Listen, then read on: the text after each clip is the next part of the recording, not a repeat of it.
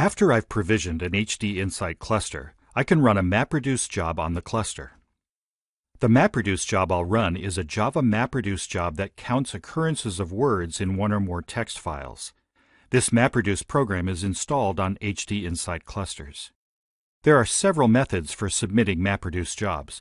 This video covers using Windows Azure PowerShell. For other methods, click one of the titles. Before running a MapReduce job, I need to know a few pieces of information. The name of the cluster where I'll run the MapReduce program. My cluster is HDI0102. Each cluster has a Windows Azure storage account and blob container used as the default file system. The storage account for my cluster is HDI Store 0102, and the blob container has the same name as the cluster. I also need to specify the MapReduce jar file, the input folder, and the output folder. My cluster is version 2.0 HDInsight cluster. On the version 3.0 clusters, the file name is hadoop-mapreduce-examples.jar. The output path can't be an existing folder. On my workstation, I have Windows Azure PowerShell installed. Open PowerShell ISE. The other option is Windows Azure PowerShell command line. I must first connect to my Windows Azure subscription. To do so, I have a couple of options. I will use Add Azure Account. It's easier. The downside is the connection will only be valid for 12 hours. To use the commandlet, I need to provide the Microsoft account associated with my Windows Azure subscription. If you have multiple Windows Azure subscriptions, you can use the Select Azure Subscription commandlet to choose the one to use.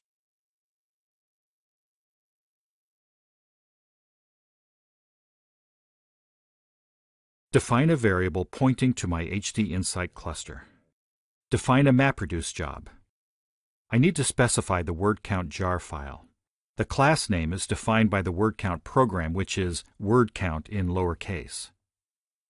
The word count program takes two arguments. The first one is the input file folder or file name, and the second one is the output path. The output file path will be created at runtime. The MapReduce job will fail if the output path already exists. So if you want to run the job a second time, you must either delete the output folder or specify a different output path. The Start Azure HDInsight Job commandlet is for submitting jobs. It takes two parameters, the HDInsight cluster name and the MapReduce job definition that I just defined. Using the return job object, which contains a job ID, I can use the Wait Azure HDInsight Job commandlet to check the job completion, and then use Get Azure HDInsight Job Output commandlet to check the job output log or the job error log. I have completed my PowerShell script. Let me give it a spin. The MapReduce job takes some time to complete. Processing one small data file is not Hadoop's advantage. Hadoop shines when processing a large amount of data with large clusters. The error log indicates the job was completed successfully. Otherwise, I would see some exceptions. Notice the last line here shows map output records and the record count. There are many ways to get the job output. The next video clip shows using Power Query to input the data to an Excel spreadsheet. You can also use Apache Scoop to export the data to an RDBMS. Because the data is stored in Windows Azure Blob Storage, you can use .NET SDK or Windows Azure PowerShell to get the output. To make the tutorial complete, let me show you a short PowerShell script to get the data.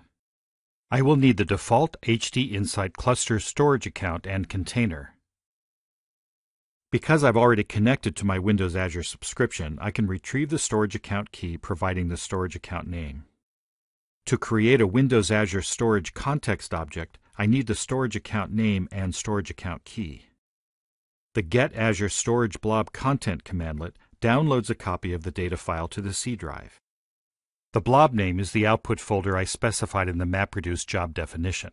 The default output file name is part R00000. And finally, I use the cat command to display the word counts for the words containing there.